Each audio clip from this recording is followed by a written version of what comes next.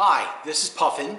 Today we're going to test some alcohol stoves and see how they burn. I have 3 different alcohol stoves we're going to test. Before we get into the testing, let me show you these stoves and exactly what I think of them. The first stove is this one right here. This is a capillary hoop stove. The capillary hoop stove was developed by some backpackers in Japan, and it's designed to boil water extremely rapidly, have a quick boot up time, and get you in and out as fast as you can when you're cooking. The second stove I have is this one right here. This is a Trail Designs 1210 stove. The Trail Design stove is sold by them online, and I really liked this stove when I first started backpacking on the Appalachian Trail. I did find that it was a little bit larger than what I wanted, and in particular I found it was hard to fit inside my cook pot. I ended up trimming off the primer pan, and it made it a little easier to fit, but I thought there might be a better solution. So then I made this. This is the Puffin Stove, my design and my build. It's made from a cat food can, a Red Bull can, and the bottom of a soda can.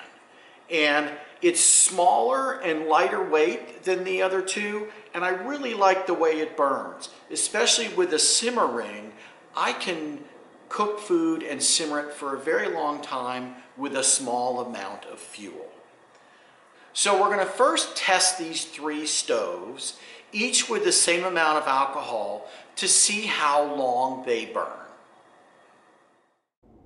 So here we're going to get started by adding 30 cc's of ethanol, first to the 1210 stove, then to the Puffin stove, and finally to the capillary hoop stove. We're going to light them all up here, then start our timer.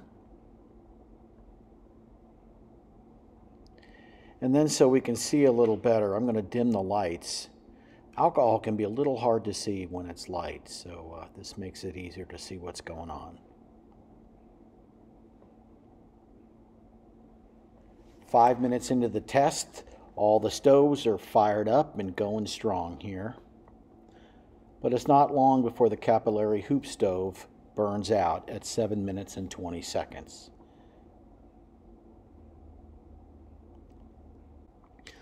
A couple minutes later, the 1210 stove burns out at 9 minutes 25 seconds. At 10 minutes, Puffin Stove still is going strong, and it's got a little bit less than a minute to go. And finally, at 10 minutes and 50 seconds, the Puffin Stove gives up the ghost.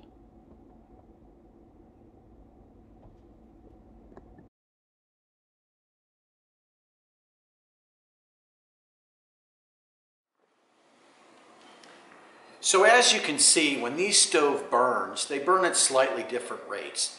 The capillary hoop stove startups fast, burns intensely, but burns out much quicker than the other 2 stoves. The 1210 stove lasts longer, and the Puffin stove lasts the longest of the 3. With 30 cc's of alcohol in the stove, it burns for almost 11 minutes. That's plenty of time to boil a large amount of water, and you could probably use half that amount to boil enough water to cook 1 meal. So now we're going to do the simmering test. Both of these stoves have simmer rings. The Puffin stove has an aluminum ring that slides down around the stove, and the 1210 stove has this really nice titanium ring that drops on very, very nicely. We're going to fill both stoves with 20 cc's of ethanol, first the 1210 stove, and then the Puffin stove.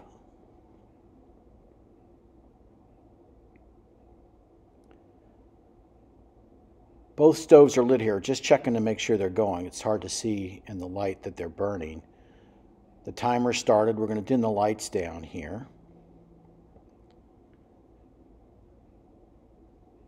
And then 3 minutes into the test, you can see they're both simmering nicely. Nice low flames here for both of them.